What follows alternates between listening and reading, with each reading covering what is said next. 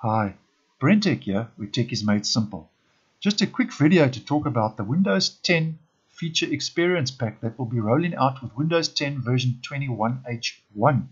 Now, I have made a video of this previously, and basically Windows 10 version 21H1 is the first feature update that is coming to Windows 10 of this year, somewhere between May and June. And although it is a feature update, it's going to have no new major features, and it will basically be focusing more on security and quality improvements. Now, Microsoft has started testing the Feature Experience Pack for Windows 10 version 21H1.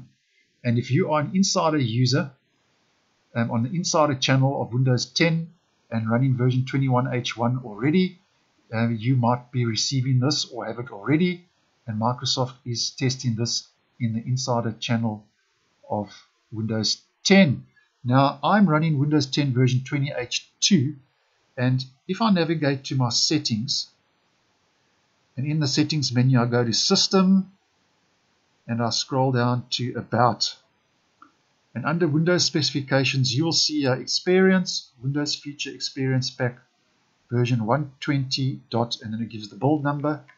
Now, the Windows Feature Experience Pack is already installed on the stable release of Windows 10, but it is not fully functional as yet.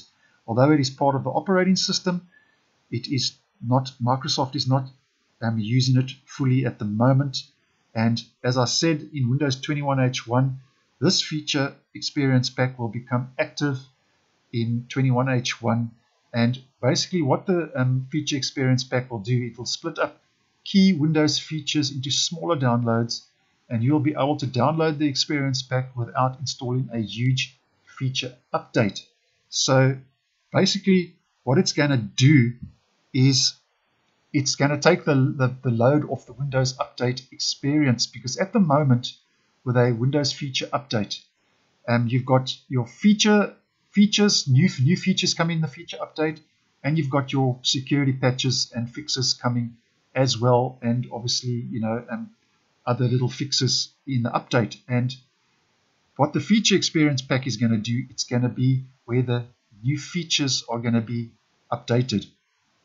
So if you are, as an example, get a new File Explorer, it'll come through the Feature Experience Pack. If the settings menu gets updated, it will come through the Feature Experience Pack.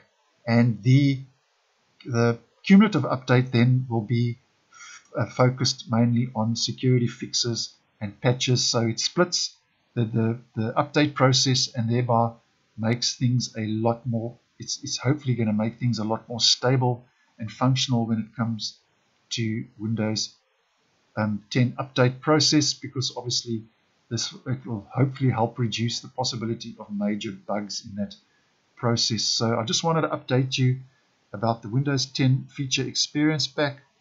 In short, it's just going to be where the features come for Windows 10 update, and then the cumulative updates will be where the security side of it will be updated.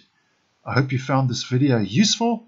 Once again, thanks for watching, and I will see you in the next one.